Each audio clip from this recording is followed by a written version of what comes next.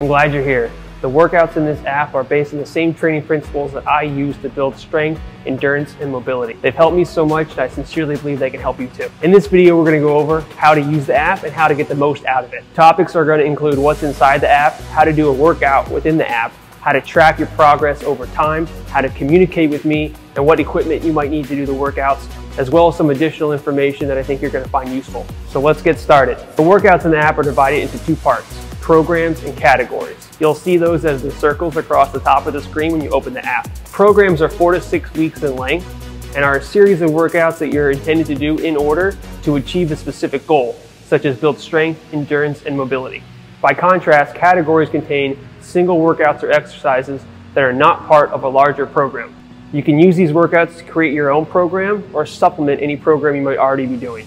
Now let's go over some of the main categories and programs that are currently in the app. Categories include weekly workouts, bulletproof body, warm-ups and mobility drills, and modifications.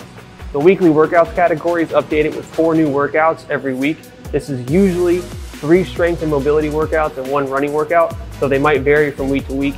Usually this is what I'm personally doing that week. The bulletproof body category contains a series of strength and mobility workouts designed to guard against common athletic injuries. You can do these workouts on their own or incorporate them into any other workouts you might already be doing.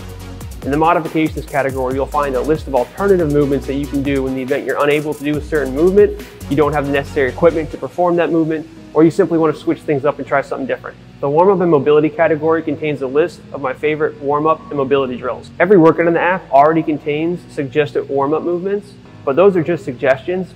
My belief is that you know your body best, so that's why I included a list of additional movements that you can do instead, so that way you get the most out of your warm-up and you get the most out of your workout. Programs currently in the app include Pump and Run Volumes 1 and 2, Dynamic Pump, and the 7-Day Starter.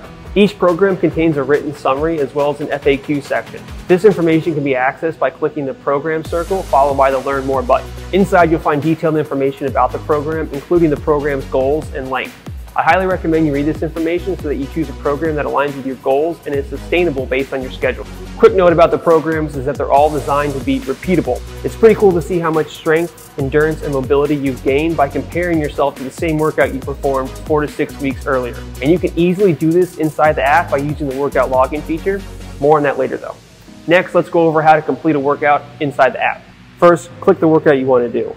You'll see an overview of the workout plus any notes I may have made. Click further, you'll see the exercises as well as the number of reps and sets you're supposed to do for the workout. Every workout has videos showing how to do each exercise, and every workout contains suggested warm-ups. You can also track your progress over time using the workout login feature inside the app. Go to the workout and click the login icon in the lower left-hand corner. From there, you'll be able to add your weight, reps, and review your workout login history. You can also review your workout logs by clicking the profile icon in the lower right-hand corner, then the logs button in the upper middle. You also have the option of downloading workouts so you can do them later while you're offline. Do this by clicking the download icon within the workout. You can then access the downloaded workouts through the profile button in the lower right hand corner. What equipment will you need to do the workouts? Ideally, to get the most out of every workout, you'd have full access to a gym with standard gym equipment. If you don't have that, you can still follow along most workouts from home if you have some dumbbells, some bands, and some other basic gym equipment. You don't actually use a lot of machines that you'd find in a big box gym, so following along from home is actually entirely possible if you have the right equipment. And in fact, at least one of the workouts in Pump and Run 2.0 is designed to be done entirely from home. If you're setting up your home gym, I recommend you get at least these things. First is a set of loop bands. 1 is enough, but ideally you get a couple of varying resistance levels. Next is a longer resistance band. Again, 1 is enough, but ideally you have a few with different resistance levels. I also recommend picking up some sliders, a kettlebell, and some dumbbells. Ideally, you also have access to a pull-up bar as well as a bench. How to communicate with me.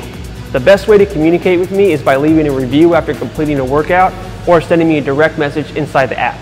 You can send me a direct message by clicking the buttons in the upper right-hand corner, followed by message. Please keep in mind I might not be able to answer every question, but I'll certainly do my best to steer you in the right direction whenever I can. Finally, you'll find some additional resources to check out in the Extras tab. These include my Amazon picks, Spotify playlist, and more. Alright, that's pretty much everything. If you have any questions, feel free to reach out via direct message inside the app. Let's go.